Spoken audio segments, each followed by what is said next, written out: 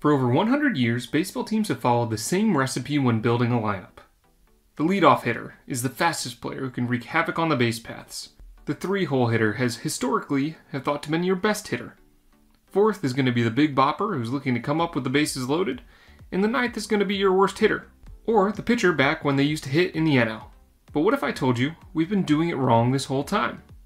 Analytics say the traditional batting order is inefficient, and that there's a smarter, more run-maximizing way to arrange your hitters.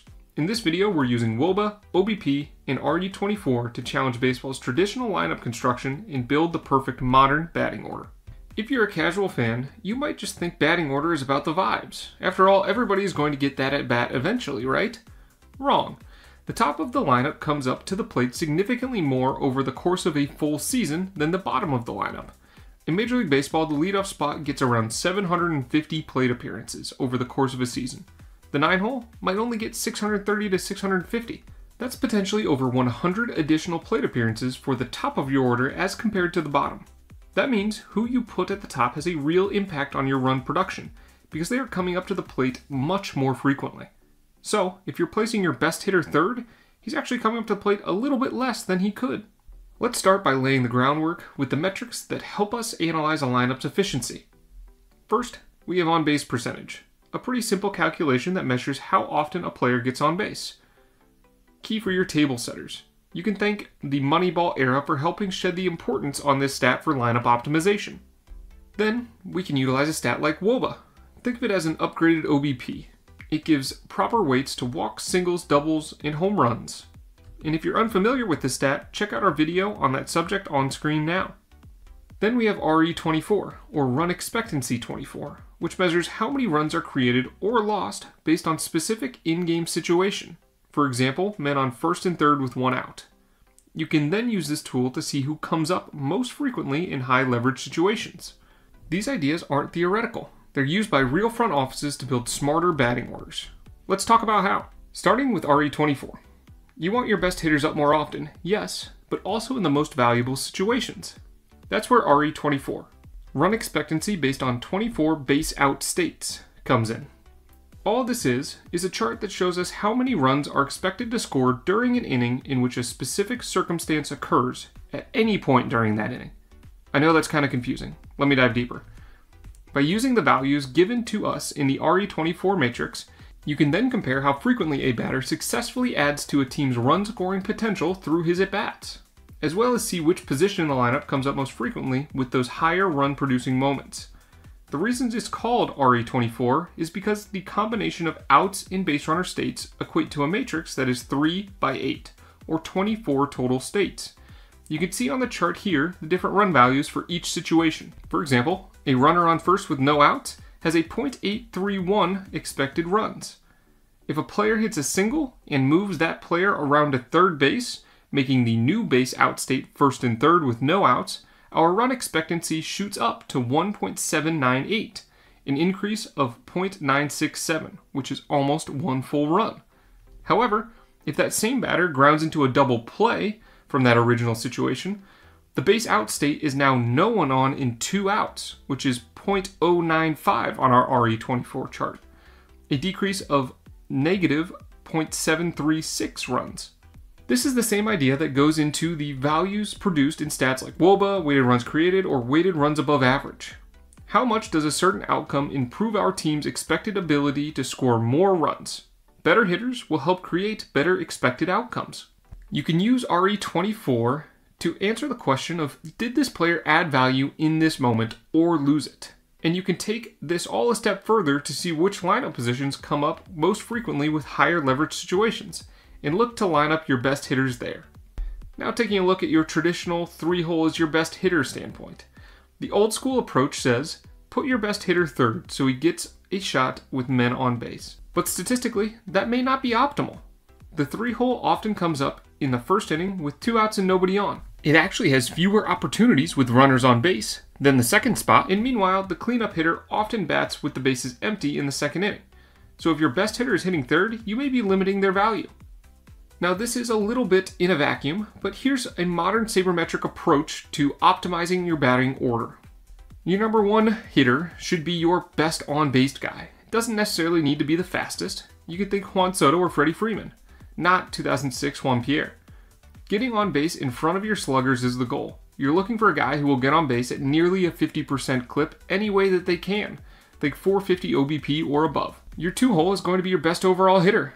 Yeah, your best hitter should go second. Why? Because they come to the plate more often than the 3-hole and get nearly as many RBI chances. Your example is that the Dodgers often bat Mookie Betts or Shohei Ohtani here for this exact reason. The 3-hole should be your next best hitter, not necessarily a slugger. You're thinking good contact, solid OBP, and some slug. This guy cleans up what 1 and 2 create, but doesn't need to be the big bat. 4 is your best power hitter. Here's your traditional slugger. This guy can have some swing and miss, but when he puts the ball in play, you are looking for a very high slug. This is one that traditional lineup construction more or less got correct, even if it wasn't for the same reasons as teams do this now. You can think Matt Olson, Kyle Schwarber, or Pete Alonso. Your 5 and 6 holes, you can think protection and production. In the 5-hole, it's best for that hitter to put the ball in play frequently. If 1 through 4 are doing their jobs, you hope that the 5-hole is coming up with runners in scoring position frequently. Then 6 will then be your next available best hitter. That brings us to 7, 8, 9. Your worst hitters are going to go last. But your 9 spot matters too. With no pitcher batting in the AL or the universal DH era, this spot can set the table for the top. Some teams will even place a second leadoff type hitter here to loop that up to the top of the lineup. But in general, your 3 worst hitters will go in order, 7, 8, and then 9. But here's the thing. Your best hitter might not always be the same best hitter that you had yesterday. Baseball isn't played in a vacuum, it's played against matchups. So let's say you have player A, who hits .320 with a 400 OBP versus righties, but struggles bad against lefties.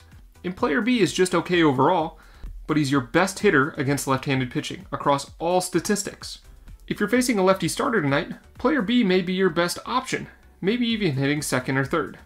And that's just the beginning. MLB teams can go even deeper using pitch type splits. Who handles sliders, changeups, or high velocity as compared to what pitcher will be throwing that day.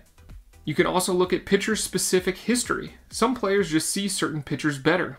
And Major League Baseball has the luxury of having some historical information on how their hitters have fared against opposing pitchers. Then there's also spray charts and pitcher tendencies, optimizing your players' ball and play tendencies to help maximize what your hitters do best against a certain pitcher. The bottom line, in the big leagues, the best lineup isn't static. It's a daily optimization puzzle, which leads us to platooning. Platooning isn't just about batting order, it's also about who's in the lineup at all. Your classic example is a left-handed batter with bad splits against left-handed pitchers, paired with a right-handed hitter who mashes lefties but isn't great against righties. By rotating them based on the opposing pitcher, you get the value of one good offensive player whose combined production is better than each on their own.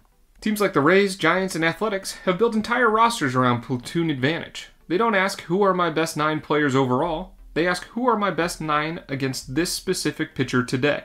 This is why strict batting order rules fall apart in modern baseball. Flexibility equals runs. Teams that have used optimized lineups, yes, there are softwares built for this, gain 5 to 15 extra runs per season. That might not sound like much, but over 162 games, 5 runs can equal a full win. Sometimes the difference between a playoff spot and an early offseason. And we've mentioned this already a couple times in this video, but smart teams aren't just aware of this, they're already doing it. The Dodgers often hit their best players first and second. The Yankees moved up Aaron Judge to the 2-hole to maximize his plate appearances. And the Rays and Blue Jays routinely experiment with lineups to squeeze out every run possible. This isn't theory, it's how contenders think, because every single decision a team can make could be the difference between a championship or stranding the winning run on third base in an elimination playoff game.